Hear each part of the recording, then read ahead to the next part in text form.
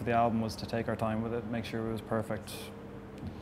You know, very selfishly do it our own way, but do it our own way, and you know, wait till the time was right. You know, and so we did.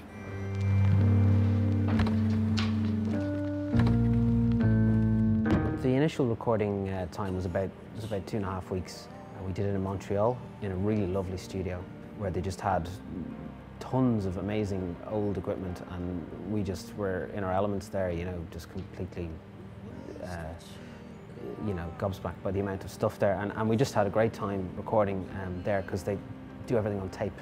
You know, we wanted the album to have a kind of a certain atmosphere, and that suited it. And then we recorded a few things back here as well to kind of finish it off, and we mixed it here.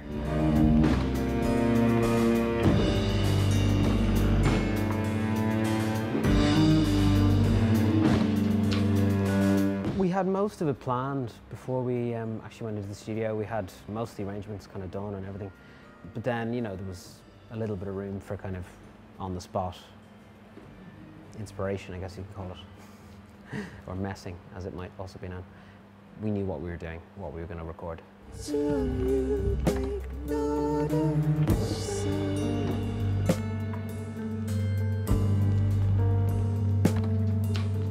We wanted it to be an album and not just a collection of songs. And we had written all the songs separately, but we had to make sure that it was cohesive as a unit, you know. So we spent a lot of time thinking about that.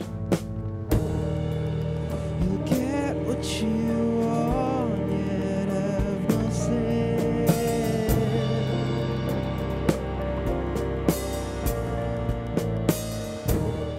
We would generally be slightly odd and not necessarily the most mainstream band, so it's kind of hard to get someone to give you much money to release an album. So in terms of why we released it ourselves, probably that's the main reason. And also it is very nice to have that control.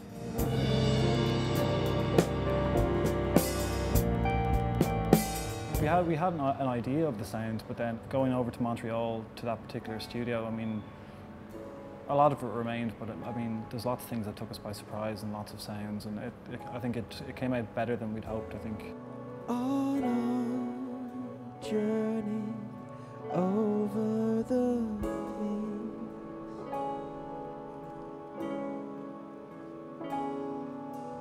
to be recognised as one of, you know, 10 great albums in Ireland, you know, is fantastic, you know. So.